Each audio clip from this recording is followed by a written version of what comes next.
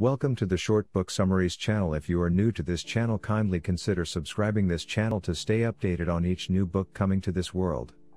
In case you like and want to buy this book, the link is given in the description below. Now enjoy the summary. The record-breaking, #1 New York Times bestseller, over 35 million copies sold. The first book by Wayne Dyer, author of the multi-million-copy bestseller Pulling Your Own Strings and national bestsellers. There's a spiritual solution to every problem and wisdom of the ages, a positive and practical guide to breaking free from the trap of negative thinking and enjoying life to the fullest. If you're plagued by guilt or worry and find yourself unwittingly falling into the same old self-destructive patterns, then you have erroneous owns, whole facets of your approach to life that act as barriers to your success and happiness. Perhaps you believe that you have no control over your feelings and reactions. Dyer shows how you can take charge of yourself and manage how much you will let difficult times and people affect you. Or maybe you spend more time worrying what others think than working on what you want and need.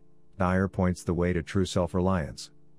From self-image problems to overdependence on others, Dyer gives you the tools you need to break free from negative thinking and enjoy life to the fullest.